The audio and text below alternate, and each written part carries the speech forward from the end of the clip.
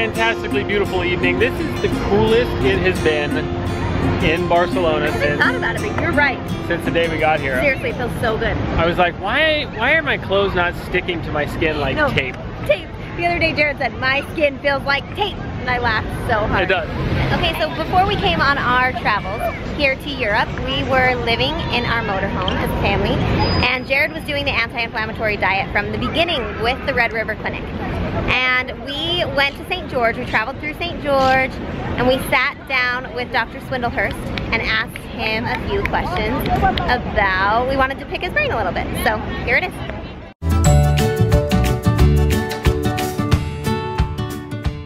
This is Dr. Swindlehurst from the Red River Clinic, Health and Wellness. Correct. And goodness, all the way around. And so we just stopped by. We were in town for a couple days on part of our travels, and we just wanted to stop by and say hi, and thanks for keeping both of us a little healthier than we were. A lot healthier than we were. You're welcome. So it's been a good experience. We're doing the anti-inflammatory thyroid diet. I feel a million times better. It's great because I only sleep about 4 hours at night, so this diet has helped me have normal energy on a horrible sleep schedule. But it's been awesome. So, Awesome patient. well, Nice and easy to accept my suggestions. I try to keep it easy. I just call, what am I supposed to eat? I'm eating everything I'm supposed to. Done. You do it, so that's good. Has Jared been giving you grief through this whole thing? Not lately. I've had to talk a lot about like gas and stuff, so that's Easy. That's very exciting. But And probably a common thing, right? All the time. I'm used to it. Oh, man. It's more awkward for my patients than it is me now. Do you ever see families, full families like this, that have Hashimoto's? Yes, I have one family, and I've seen the mom, the dad, their son, their daughter, and then a ton of their friends. Well, when Stella was about 18 months, we had her working with you, I remember, and it was wonderful. And she had pneumonia, she had all sorts of things, and we cut that out. We cut some food out, and she ended up doing so much better just from that and a few supplements that you had given. So you guys do, you know the way around. But I have a question that, Stella, you want to sit with him? I have a question that I've been wondering, and I actually do want to get this on tape. So, with our kids, because we both have Hashimoto's. Yes. So, they both have the gene, right? So it's very commonly a genetic problem. Okay.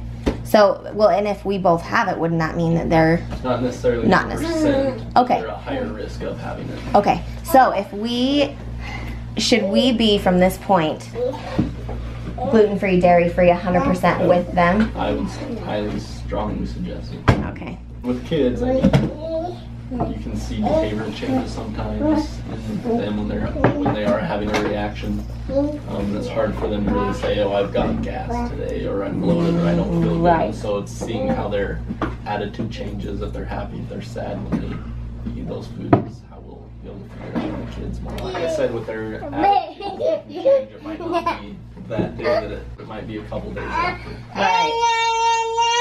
Well, on that note, awesome. So there you go. That's cool. gluten right there. he's having a gluten reaction. Amen. That might be what? Gluten, sugar, maybe some processed oatmeal today that he had. We appreciate you so much. You bet. Thank you, thank you, thank You're you. welcome. The program for me was great. I just cut out a bunch of food that I think we all know we're not supposed to eat, and I felt pretty fantastically better afterwards. My biggest problem was I didn't have maybe the same problems as other people with, you know, really bad digestion. I mean, it could have definitely been better, but... You didn't think you were very sick, right? Well, most of my stuff was energy. So when I got going through the diet and everything, I just felt so much better. I was always so tired and so lethargic and just so tired. I just felt like garbage, really. And after just cutting things out, you know, taking all those things out of my diet that I think we all know we're not supposed to eat anyways, I felt a million times better, to the point where I couldn't take a nap in the daytime, and that was awesome. It was great. So when you eat clean, do you feel like you have energy for days? Is there a bird poop in my hair? No. Yeah, so when I eat well, I feel a lot better. Intense. So the most interesting part is that it's so different for everyone, because Jared and I you know, we did the same program, but although it's individualized for each person. But he's, while we've been traveling, he's felt totally different than I've felt, and food has affected us differently. So it's been really interesting to see. Third place we have visited here in Europe. We've been to Paris, we've been to London, now we're in Barcelona. So I've been told that the food here is supposed to be a lot better than in the States. And I can say that you can tell it's a lot less GMO'd, and it tastes a lot more fresh, and it also goes bad quickly. So like my bananas go bad in about 1 day. But I have been really flared up. So there is a language barrier, and I can't tell everybody that I have to do gluten-free and dairy-free at times. So it has caught up to me. So we're about a month, maybe a month and a half into our journey, and I am feeling very, very, very sick. I am now working on bringing my body back to where it needs to be. So that's what I wanted to share with you guys today. So the past few days, I've been exercising a lot, trying to kind of detox. And today, I went and got some juice this morning. I've had juice morning and afternoon, and then I'm gonna have some sushi today, which is eating really clean, and also taking turmeric. I'm taking tons of turmeric, drinking tons of water, but trying to kind of reset my system. But I've been experiencing so many things. Bloating, I've been breaking out, my energy levels are really, really low, and honestly, I can gain 5 pounds of water weight in about a day, and that's the bloating, and that's my Hashimoto's. And I didn't know that it was a disease. I lived with it most of my life, had no idea that it was a problem. So now I know, and now I know how to get on top of it. So I know there's a lot of you out there who think it's normal and think it's normal to feel so awful, like I'm feeling and like I have been feeling the past week. But here I am, yeah, making myself feel better. So I wanted to share the good info with you guys about what I've learned. So, peace. We're just out in Plaza Catalunya, doing our thing. Can you say it with the list? Plaza, and it's pretty beautiful. We just ate sushi and like a stir fry from the grocery store. Like you go in there and they make it for you at the grocery store while you grocery shop. Amazing, so good.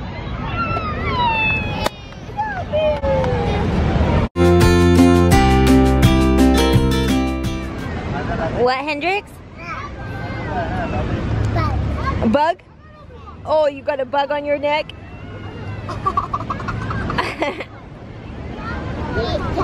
Wow!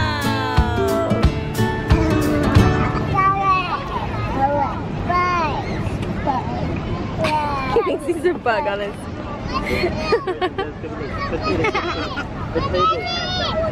There's no bug.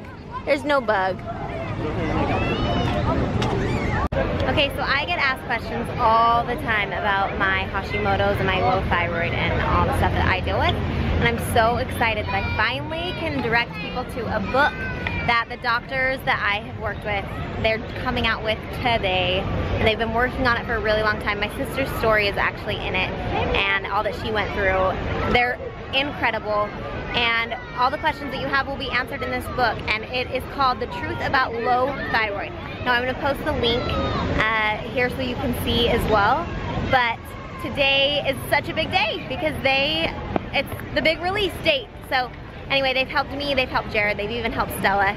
They did a little program with her. So if you have any problems, if you know anyone who has thyroid issues at all, this is a must read for them. And honestly, even if it's not low thyroid, even if it's just you don't feel good, you know, you need something, you need some help, check it out because you never know, it could be your thyroid.